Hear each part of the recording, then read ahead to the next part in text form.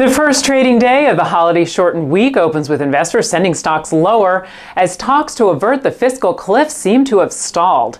Good morning, I'm Kristin Bianco, and this is the Week Ahead Market Report for Monday, December 24th, 2012. Overseas, Japan's Nikkei 225 stock average was lower by about 1%. The Hang Seng was higher by 0.16%. The FTSE 100 was up about 0.25%, and the German DAX was down 0.5%.